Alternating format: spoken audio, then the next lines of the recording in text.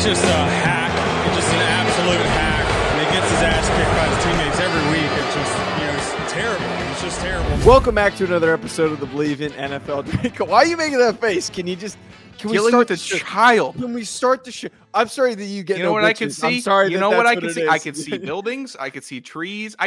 Also, I'm just filling you in on a possible development. It's not all shot. It's not all done for yet. All right. Later on tonight, if nothing happens, done for. Brother, Dunished. You win this conversation. You know what? You pulled that up, which wasn't what I was going to introduce. I was going to talk about eyesight.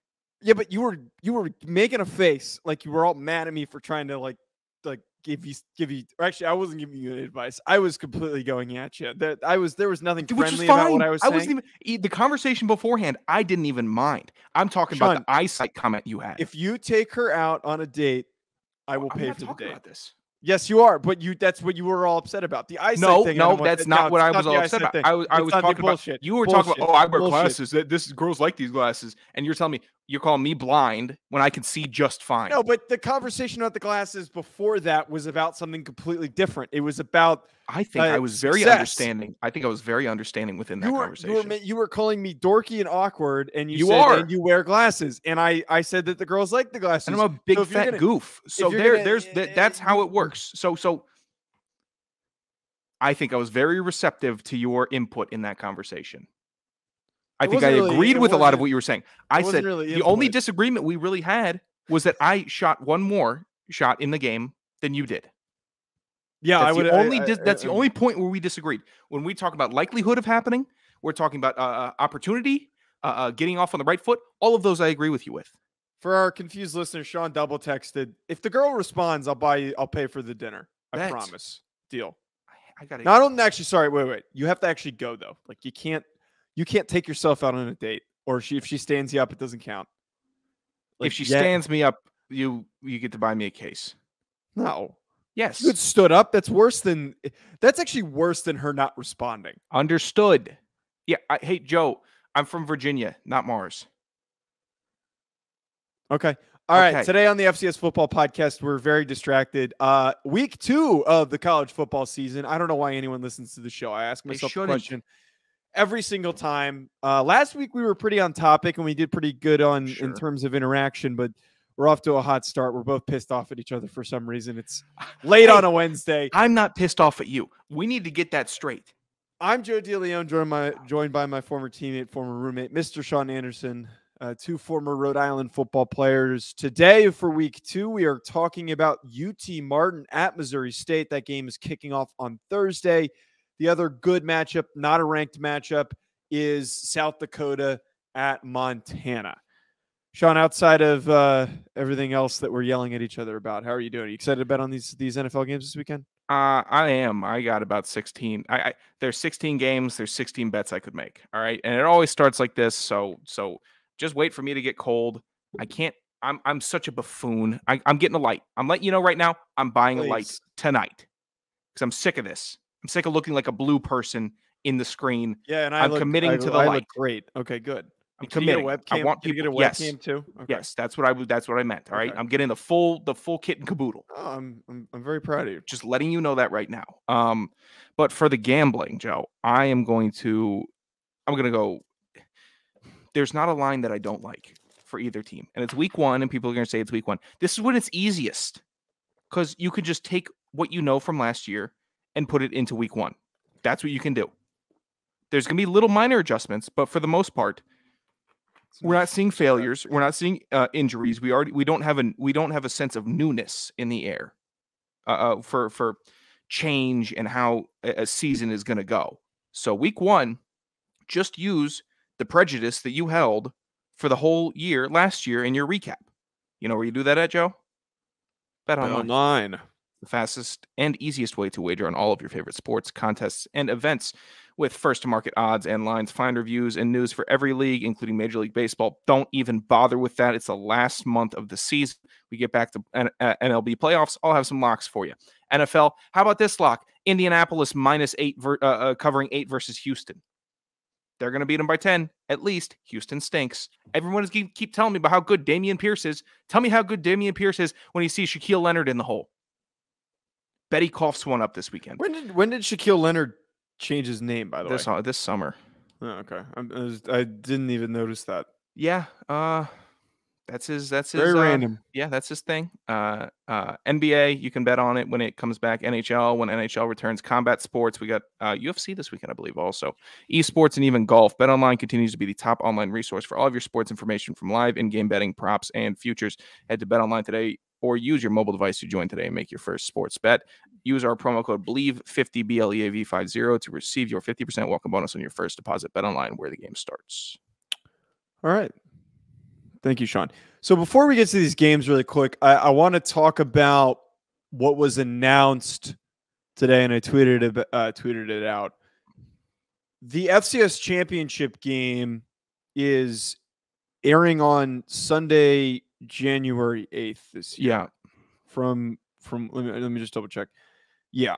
It was from their official page, right? 2023 at 2 p.m. Eastern time. I'm sick of it. I am sick of the dumbasses that are in charge of the broadcasting deals, the FCS in general. You guys are goddamn idiots. Like I'm tired of beating around the bush. You're idiots. You're absolute idiots. Why would you air a game on a Sunday in the last weeks of the NFL season?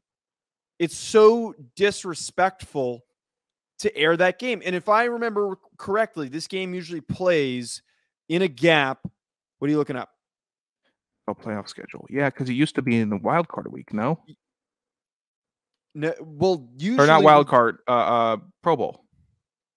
Around them, but that's not mainly the issue. It's the fact this is airing on a Sunday, and it's usually in a nice gap between the FBS National Championship game and the bowl games that are played, where last year it was one of the main games that were on. It was one of the best games it was an available game to tune into. I don't understand why they thought that this was a good idea. No one's going to watch it. Airing all these other games in week 0, and also the Jackson State Florida A&M game, that game airing on a Sunday, that was great for exposure. Being on air when there was no other conflicts for games that other people would be tuning into. Right. There's a ton of viewership. And the lack of willingness to, I guess, to invest in the FCS. I don't even know if I would call it an investment, but the lack of willingness to work with the FCS and not give a shit is ridiculous. And I'm tired of it.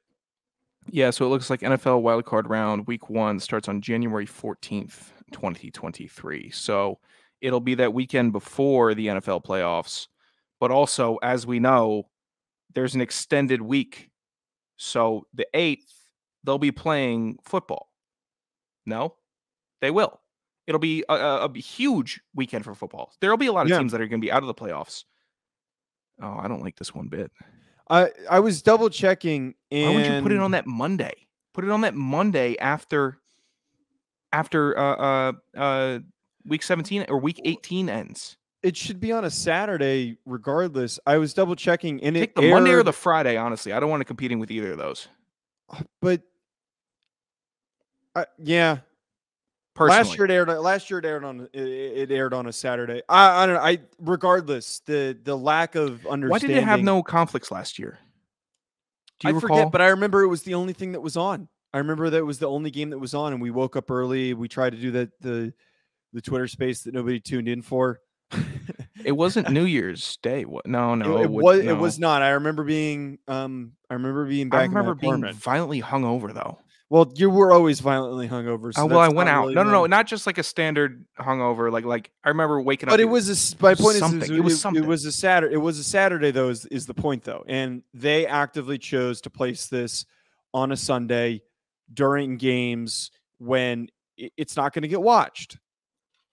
And this is a level of football that normally has to compete with high-level games every single week. But for the national championship, if it is the sole form of entertainment for football on, people are going to watch it. And it's probably going to be a better game than it was last year. I don't know who controlled this decision. I don't know who made this decision, but you are a goddamn idiot. It's a goofy decision. It's more than a goofy decision. I feel like that's too friendly. It's goofy. I don't know. It doesn't seem well thought out. It doesn't seem like there was a person in the room that was taking all things into account. I'm sure there are. I'm sure I've heard the term chancellors before. I've heard that there are groups and committees, and there's this and that. I'm sure there are people. No, go ahead. We're going to say. Sorry. I'm sure there are people that it's their jobs to make that decision. It just does not seem like they're using much common sense. Like there's not anybody saying, "Hey, hold up. What about this?" It just seems like, okay, let's read off the minutes. All right, this is what we've decided to come upon. If anybody disagrees, say aye or whatever, nay. And then you get 6-4, and then you got to whittle it down. And there's nobody, hey, this isn't great. This is not going to fly with everybody. I think that what this is more so is that the FCS and those that organize it are easily bent over by ESPN and at the mercy of what they tell them what they want to do. Very good point.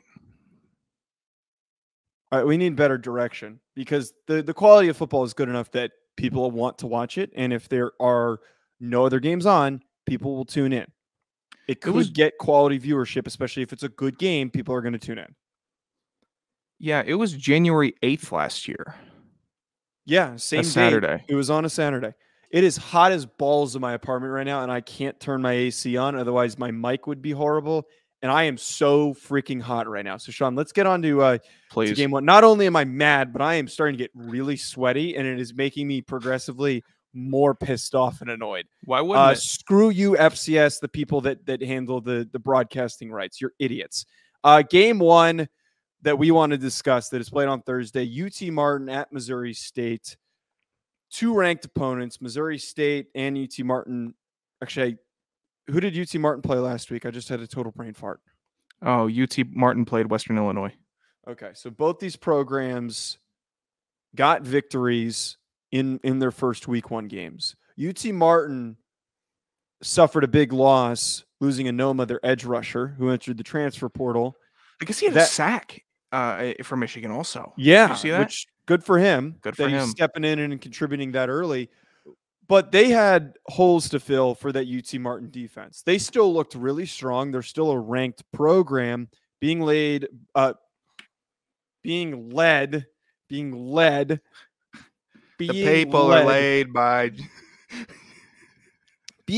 Martin Dresser, who had a really good game last week against Western Illinois. They now have to face Dresser Missouri. Win, buddy.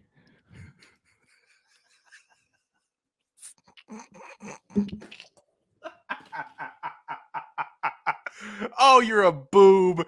I'm cutting around that. No, you can't. You have to promise me you don't. You have to promise me you don't. I'm so hot. I didn't. I am so fucking hot. You can't cut this, Joe. It Please. is so hot in my apartment. God damn it, I'm so hot right now. It is 90 out. It is 90 degrees out, Sean. I'm losing my mind. I'm losing my goddamn mind trying to tape this podcast. We'll keep it succinct here. Dresser Win popped off versus Western Illinois last week. 300 yards, 3 touchdowns. I don't care crushed if it sounds like shit. I'm not doing Turn it. it on. I don't care if it sounds like shit. Turn it on, brother. Oh. Is that better? I meant to say Dresser Win while I was having a heat stroke. You might have just had a real stroke. My apartment is like an oven. Dresser Win had a really good game leading their offense against Western Illinois. Spanked. They now have to face Jason Shelley and Tyrone Scott, which is arguably one of the top quarterback receiver duos in FCS football. I think losing Anoma and not having a lot of other key players on the roster, I am very heavily leaning Missouri State in this game because of how good we know Jason Shelley and Tyrone Scott can be. So are you tipping your hand for FC estimates? Because I don't know if I'm going to tip my hand here. I tip it a little bit. Yeah, all right. Tip off then. You tip off. Do we have another featured game? Look, for the feature games also, we're not going to be talking very much about conference standings or how much is going to impact in week 2, because there is not much of an impact in week 2. We get to week 6, week 7. That's when we talk about who's really going to be taking the conferences, who's going to be winning the SWAC or the MEAC or the ASUN or the Big Sky or the Missouri, whatever it is. That's when we're going to start talking about that in more in depth when it counts. Right now, it doesn't really count. Teams are still trying to get their feet underneath them, start off 2-0. So it's a little more succinct, not as much true what lies ahead analysis here.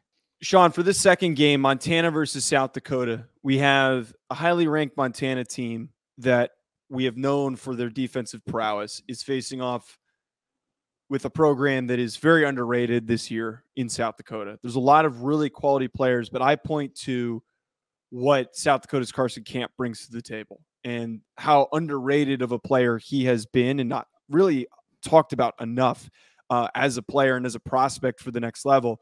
But this game, surprisingly, because South Dakota is not ranked, is not getting a lot of buzz, it seems. Yeah, Carson Camp is kind of the Stetson Bennett of the FCS, is kind of how I see it from the portrait that you've painted for me. What?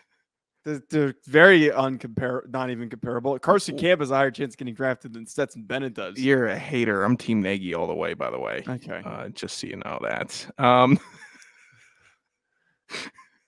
Look, just the way that you painted that portrait. I know you've been rallying behind Carson Camp since early last year. So I know you have faith in him to lead that South Dakota squad. I have a little more faith in Lucas Johnson, personally. Just Montana, I think, has a better infrastructure.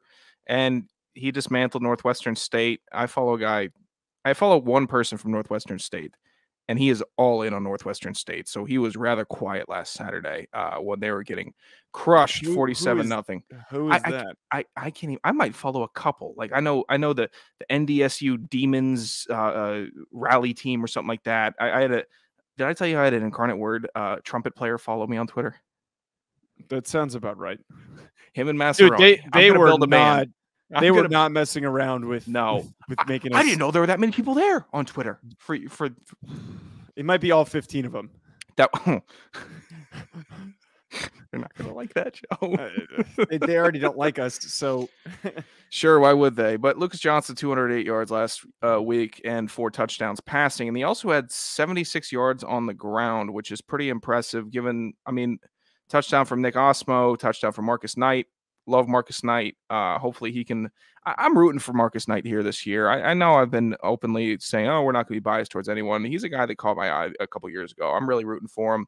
And then Mitch Roberts and then Junior Burgeon combined for about 160 yards and 4 touchdowns receiving. So this Montana State, we're going to see who develops as the guy, the star skill position. Montana, the guy, the star for this team. Which someone always does. You have your Samuel Ockham that pops off for him. You have other players that just become, okay, that's the dude this year. So we'll see who develops. Obviously, it's only week 1, not buying too much into it, but it's a pretty exciting team filled with potential.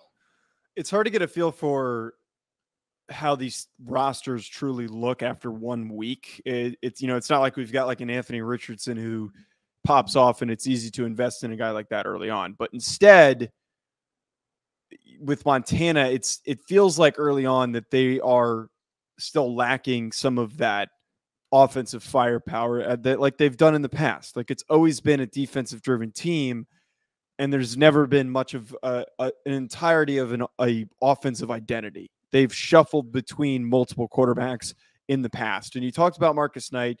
Having him back is important because he was so good a couple years ago before he was inevitably injured and missed a lot of time because of that injury. But I need to see in this game because South Dakota has an underrated defense. Again, that whole roster is underrated. They have a quality defense. I would like to see how they come out and play and who can maybe start to develop that storyline is who could be that go-to player offensively. Because again, that's what's held them back in the past is being really good on defense, but not having somebody to lean on offensively. I think they'll figure it out this year. I don't know why. It's a gut feeling. I think that they'll figure it out for a committee for a while, and then someone's going to become the dude. That's how I project it. And if that makes me foolish, it makes me foolish. But that's a gut feeling from me. All right, Sean. Last game that just to acknowledge, Incarnate Word is playing Nevada. Nevada. I don't know the correct pronunciation there. I know I just completely knocked them, but in that fan base. But this is an upset watch game because Nevada sucks. Nevada is a very bad program. They lost all of their guys Sure. since Carson Strong left that program. They lost a lot of dudes. Cardinal Word, man, they looked better than we were willing to admit that they were. This might be an upset watch game. You can have it an upset watch game. You're not gonna? I'm planting the flag. That's what I'm doing. You're saying you're gonna upset. I went as far as I was going to go, apologizing and succumbing to the Incarnate Word fans. I will go no farther. I'm not going to pick an upset. They got what they wanted out of me. That's what they got. I'm not going to push it I'm not going to push it. All right? I don't want them to get greedy and think that this is going to become an Incarnate Word show where we're always bringing them up. This is a good upset watch. I'll give it to you. They came out strong week 1. No one's going to deny that. I will say no more than that, though. You're a real Incarnate Word hater. I'm not even a hater. I'm not even a hater. It sounds like you are. Look, they came at me. They came at us. I think they got their just due. Yeah, but Nevada sucks. Nevada sucks. I'm not saying this isn't an upset watch. All right. Sounds like you're trying to make the case for it not to be. I'm not. I'm just saying, even though I was wrong, I'm not getting on the hype train. All right. I'll be at the station waiting for a different train. Thank you. This one I'll pass on. I'll get to my destination later, to the town of hype. All right. But right now, I'm not getting on with Incarnate Word. They got what they wanted out of us. All right, let's get to FC estimates, Sean. Please. Let's do these picks right now. So last week, we ended up having a very close battle for the 7 games that were selected. We're doing 10 this week to get to a more round number in the game of totals. But out of 10 so far, we were tied 7-7 because, Sean, you went 5 for 7. I, on the other hand, went 6 for 7. What did I get wrong here? You got wrong the Campbell Citadel pick. Oh, yeah. And then we both, there was a game that I think we both collectively got wrong. Wait, let me pull this up. I just had it pulled up. Wow. Stinks. Yeah, it's why we're going there. Can you just not be positive about?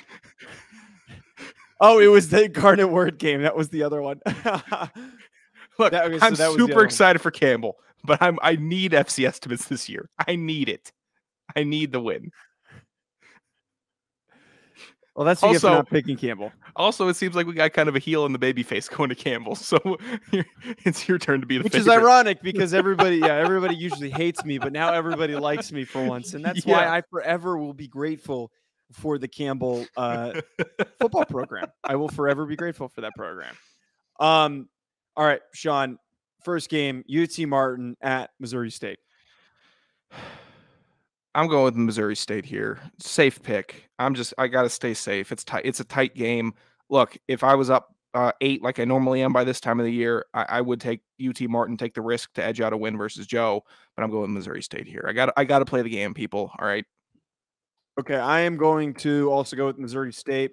Not going to overthink that one. South Dakota at Montana. I'm going with Montana. I'm not overthinking it. They're ranked for a reason. Yeah. It could be a close game. I think more likely it could than be. Not. Yeah, it will not be. UNI at North Dakota. This is an interesting decision. I got to pull away, Joe. I have to pull away, and I'm choosing North Dakota in this game. It's early. I know it's early. I'm choosing them. I have to take a couple risks. So I'm going with North Dakota instead of the blue chip UNI. Yeah, I can't do that, man. That's nuts to pick North Dakota is depleted, and I know that they gave Nebraska a little bit of a hard time, but they lost Otis Way. Since that, I don't know who else is really on that roster. I'm going with UNI. That is going to be an easy pick for me. ETSU at the Citadel. The Citadel can go screw for all I care. If you lose me, Jesus.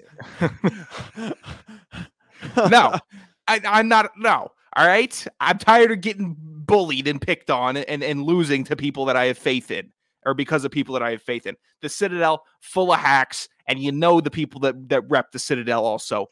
Oh, you're coming at the FCS fan radio guys. We should be called FCS Fan Nation. They should be called Hack City. No, Ron. No, it's FCS Fans Nation Radio. No, yes. Oh God, something. Wait, I'm looking it up. You know what? That'll make me double down on the FCS hack. Nation Radio. FCS Nation Radio. I'm taking ETSU. Wow, you really went at him. That's on you. That's your poor decision there.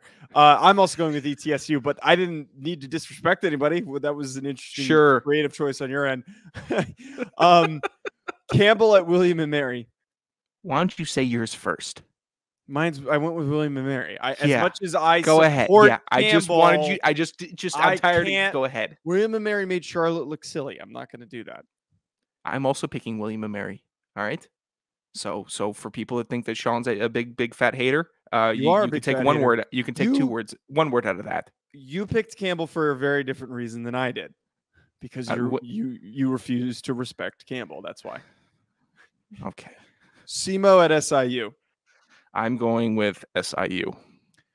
Go ahead. Sorry, Coach Nick Hill. I'm sorry, Coach Nick Hill, but after last week, I have less faith in you, and I'm going with SEMO. You've made me do my own bit to back Coach Nick Hill because of you. Should have showed up for the interview. SIU. Riding with him.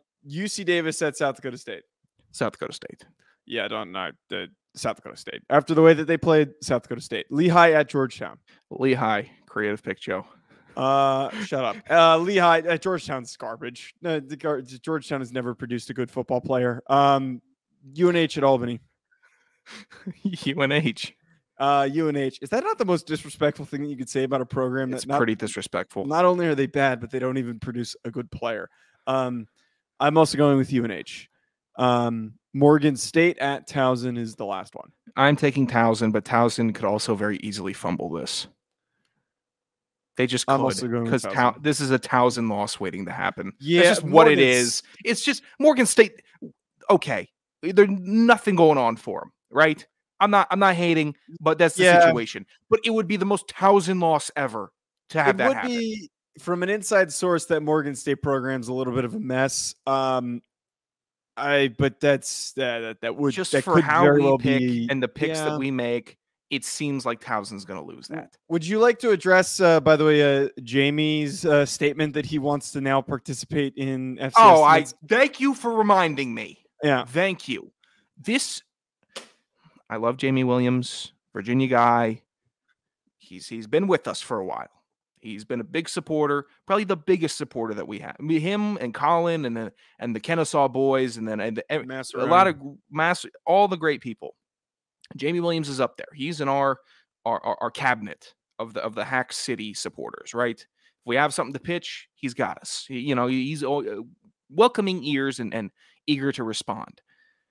Jamie Williams decided on his own accord that he is going to be placing votes in FC estimates as well on our show, on this show.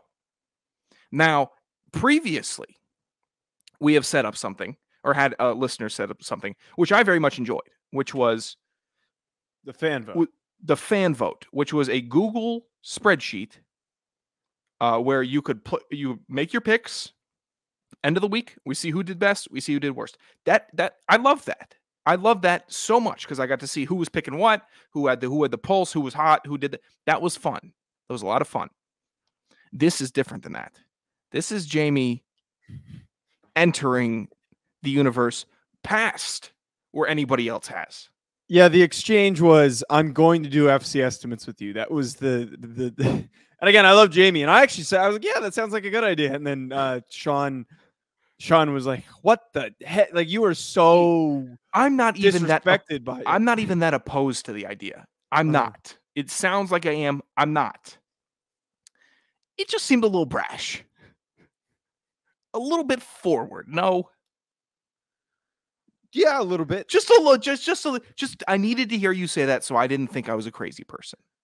I knew you weren't going to approve of it. That's all I know. I don't not approve, but I don't fully like. This is just something. I think this is something you and Jamie work out. All right.